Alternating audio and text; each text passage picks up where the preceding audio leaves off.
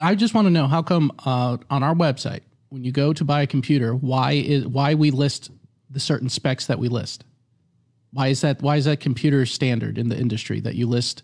How much RAM the computer has? Why is it industry standard to say how big the solid state drive is or how big the drive is on the computer when external hard drives exist? Why do these things matter?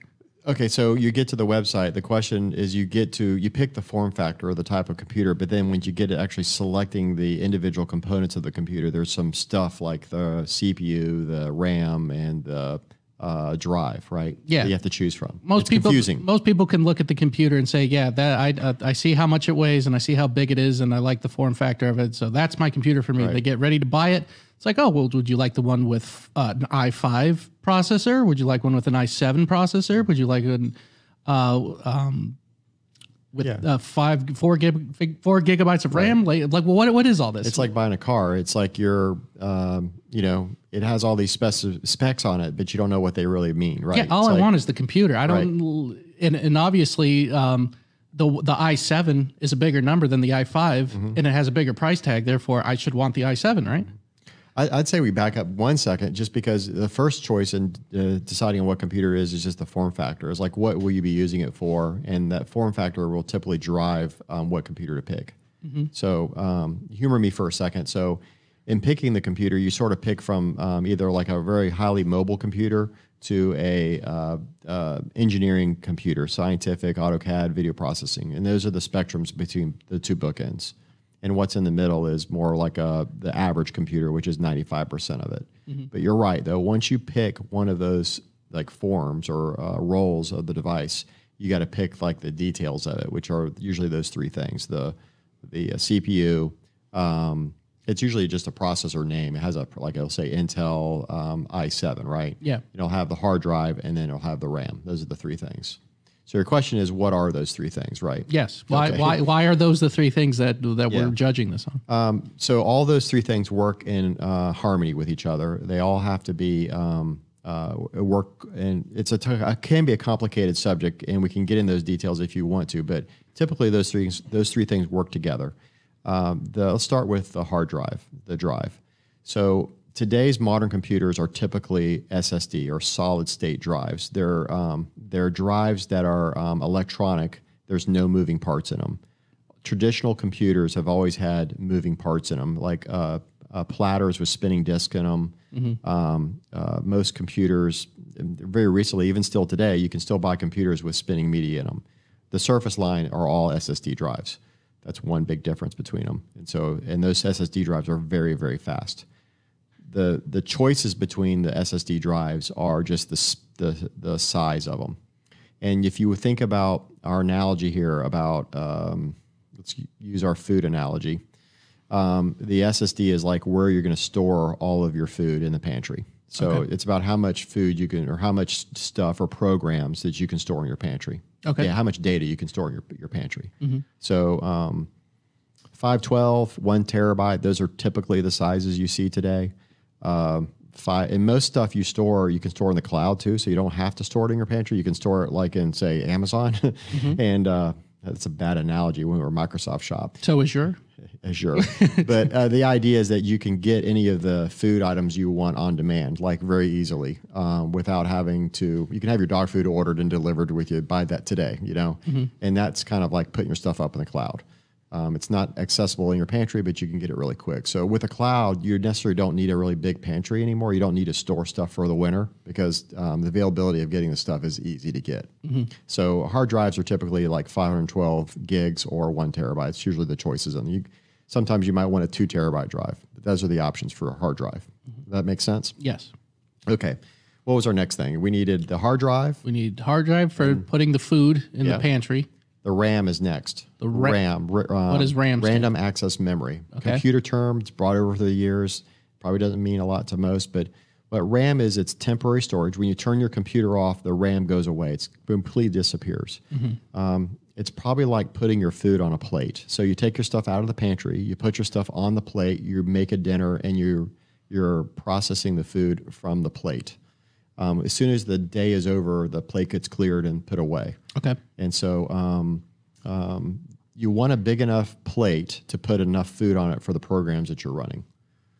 And so it's Thanksgiving, right? It's showtime. This is the event of the year. yeah.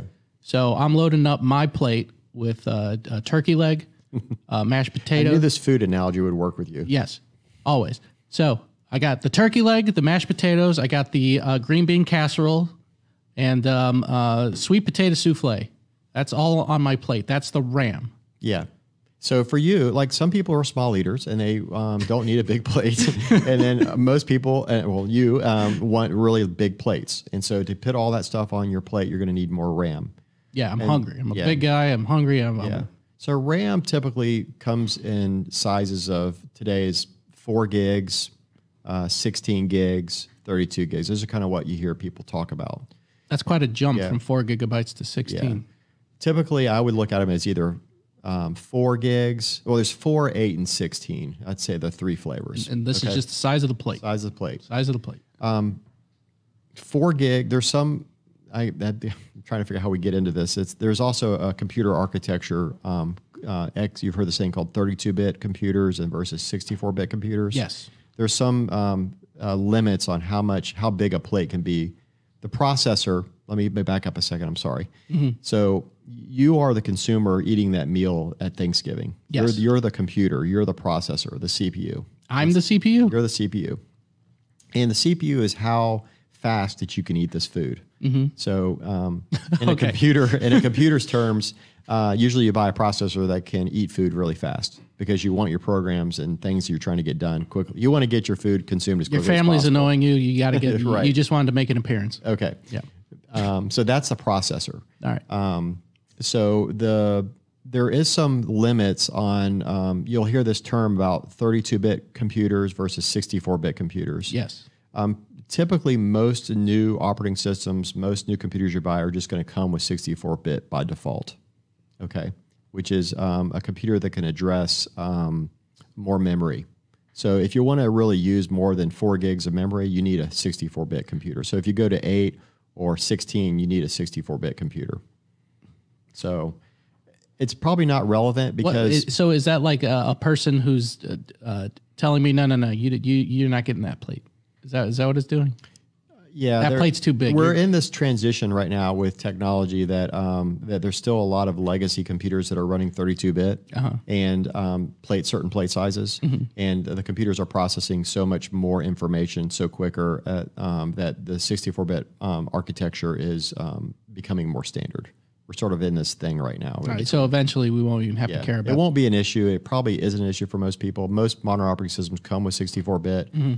Sometimes when you download a program, it'll say, do you want the 32-bit or 64-bit version? Yeah. There's a reason behind that. If you install a 32-bit application, it can only address 4 gigs of memory at once. So if you're trying to use a program like a big spreadsheet, which would have to be a gigantic spreadsheet to consume 4 gigs of memory at once, but there are people out there that do it, and there's some in this office that can do that. What if I stick a video in there? Is that the same thing, or is that using a different part of the... The videos are more streaming. So they're using the information as they're just processing information. Like a video is like single pictures processed over and over very fast, right? Frame rate. And so they're streaming through the computer. They're not like, you're not manipulating the whole video all at once. So the whole video is not being stored in memory at once, typically. I gotcha, okay. It's being pulled off something, process it, and then pushed back down. One slide at a time, kind of like a projector. It's going one video frame at a time. All right. So let me reset the scene here. Okay, thank you. It's Thanksgiving. Okay. The pantry's full. I have a solid state drive with 256 gigabytes. That's right? You're probably 512 or 1 terabyte. Okay. So it's just that you're either a small, medium cupboard or a large cupboard. Okay, so let's say I got a large cupboard. 1 terabyte drive. Totally stout. Okay, 1 terabyte drive. And you're using the latest technology, SSD, which is the fast kind of cupboard. You can get in and out of that cupboard really fast. It's a new kitchen. Okay, and the RAM is the plate. The RAM is the plate. So load up my plate with because the program. I got a large plate. I got a large RAM, which is the program you retrieved from the cupboard. So it's the food that you retrieved out of the cupboard. How did it get there? you went out and you gave an instruction to the computer to go get it out of the cupboard and put it on the plate. Is that just a program that runs? Or? Yeah. Okay. So that's where I am. Now I have the food on my plate. Right. Now what? How do I get the food into my mouth? Okay, so you're a processor. You're the computer, remember? I'm the computer. Yeah, and so your processor can consume the food at a certain speed. So you'll see that on the processors, the Intels, they'll have like, and there's AMD as well, and ARM chips as well. There's different manufacturers of chips, but they're just different like types of people are the processors. But we'll keep it simple. Yeah, keep it simple for a second. But the processors, typically you'll see like i5, i9, all these different numbers, i7s. They're really just about how fast and efficient that they can process this food. And so like eating your mouth, you grab with your hand, you grab the food, or fork and knife, I suppose, is probably more. Well, no, maybe not, because it's like an i5, like grabbing it with your hand, and an i7 is grabbing it with a fork or something? Kind of. Like with my hand, I can get more. You'll hear this thing about computers having cache on it. Like what happens is it's a costly thing for you to reach down to get your food and then put it in your mouth. Like that takes a certain amount of effort to do that. It's like in a computer, everything works off a clock cycle. So time and it's a amount of instruction to go grab the food and then put it in your mouth. That takes 2 operations to do that, in a sense, right? Okay. Yeah, to grab and then some computers are getting more efficient about, as you're eating the food in your mouth, it's already going down to reach to get the next bite. So with my second hand. Yeah. So, all right, I got one hand in the food. No, I have one hand that's already putting food in my mouth. Right. This is still the processor. Right. And then this other hand, while I'm doing that, it's already got food ready to go. Yeah. It's like, it's off the plate. It's just ready to be shuffled in. And there's some processors that may even put like a big handful in your mouth, and you've got this handful waiting to go in your mouth while the other one's still grabbing one too. It's like, it's about the efficiency of you consuming that food or that data as efficiently as possible. Okay. Now let's kick it up a notch. Okay. You ready for this? I'm ready. All right. Dual cores and quad cores. Those are just processors. Yeah, it's like having your friends over to help you eat your to help me eat my dinner. food. Yeah. So there's still. Do they have their own plates, or is it still my plate? They have to use your plate. They're using my plate. And so they're just helping me throw food in my face as fast as possible. They are. Basically, dual cores or quad cores are just the number of CPUs that are CPU means central processing units. Think of them as you and your friends. So every time you add a core, it's adding another friend. So when I say processor, that's actually short for CPU? Yes, it is. Okay, that's good. So having a quad core, which means 4, is just having 4 friends. Having you and your friends are a total of 4. So it's having 4 people eat off your plate at once. Okay. Now that's but all feeding me. Yeah. Now it could be confusing. You're saying, well, what's the outcome of all this, right? Yes. Like, you're processing the food. I know what the outcome will be, but it's going to be a chaos for sure. Some programs, which is the function of why you're eating the food. It's like you're out to output some sort of work. Like it's a piece of software, an application. Try to think of an application as an example, but like Office Suite or like a game or AutoCAD. Typically, the higher end applications can take advantage of your friends. Is they can take their program and cut it up in a way or parallel process it and give pieces of their software to your friends and have them process this information all at the same time. Most programs operate one CPU at a time. So they can only deal with one person. They can, they're very single threaded. And in fact, they call that threading. What kind of computer would that be? Well, the modern computer or the computers have all started off just being one processor. And then as they got more sophisticated, they added this idea of friends coming along to the dinner so that they could, these programs took advantage of having more friends over. The programs have to be designed to work with those friends, though. You can't, not all programs can work with friends. But Windows can take advantage of your friends too. Windows is the underlying rules of how your friends work together, like whether they play nice together. Windows is sort of like that task manager to make sure, it's like the mom and dad. It's like making sure that everybody's behaving correctly. That's what the job of the operating system is. Ah, okay. And it's basically saying, hey, you're allowed to go. Can I have permission to go use the cupboard? Can I have permission to go invite my friend over? I have permission to eat off my plate. And you play by the rules. That's what an operating system does. I'm trying to figure out where I was going with this. Your friends, the programs, not all programs can utilize all your friends. So Windows, your parents will divvy up some of the work and have a certain program isolated just for your one friend. It's like, let's give your friend one task to do. So my one friend could be pouring gravy on the mashed potatoes. Right. That's a great example. That's what he does. That's all he does. Or maybe he does that for a little while. Then your parents give him another task to do, like go do something else, go pour some water. Okay. And so they're simple tasks or programs that are they're just dedicated for that one friend. But some of your programs that are out there can take advantage of using all your friends all at once. So it's hard to figure out an example in that analogy, but it can take advantage of using all their resources all at once in parallel. Well, we've been talking about so high level to bear some of picking a computer. There's 3 options on picking your device. And we get into this conversation about all your friends coming over, right? You can make it complicated. Well, from a separate conversation, I think what it is we were talking about how it just does one operation every clock cycle. Clock cycle, right. But it's like you could do like a billion cycles a second. That's a great point. So if you used to see these little numbers behind the CPUs, it would say like 1 gigahertz or 2 gigahertz. And that's a clock cycle. So it's the speed of a sine wave. A wave. It can do, I think, what a gigahertz, like a billion cycles a second.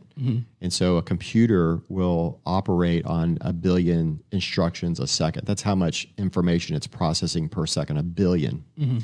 A 2 gigahertz processor is going to be processing 2 billion instructions a second. So all this is about moving things around, like moving the food around, billions of times a second. And that's kind of where I get to why does this even matter? So when you get into these billions, how much is a billion and how much is 2 billion? Like if you and I had $1 billion and you said, hey, would $2 billion make a difference in my life if I already had $1 billion?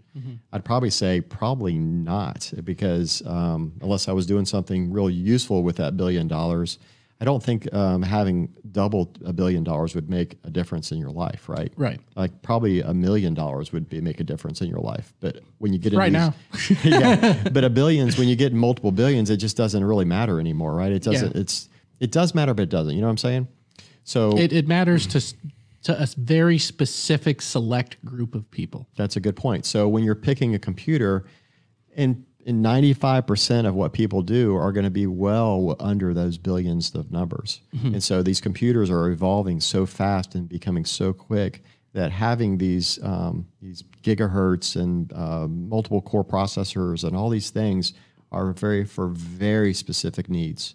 And so, I think for most people, when they buy a computer, they just need a normal computer. They just need one that does 1 billion instructions, not 2 billion instructions. That help? That does help. So what you're saying is on the one end, you got a Surface Go, which will it's a good computer for running 1 or 2 applications. It is. It has a simpler processor in it. Has less memory in it. Hard drive might be a smaller hard drive that's available to it, but it's designed to run 1 or 2 applications really well. That's what it does. If you talk to we had a podcast a few weeks ago where we had Steve from support.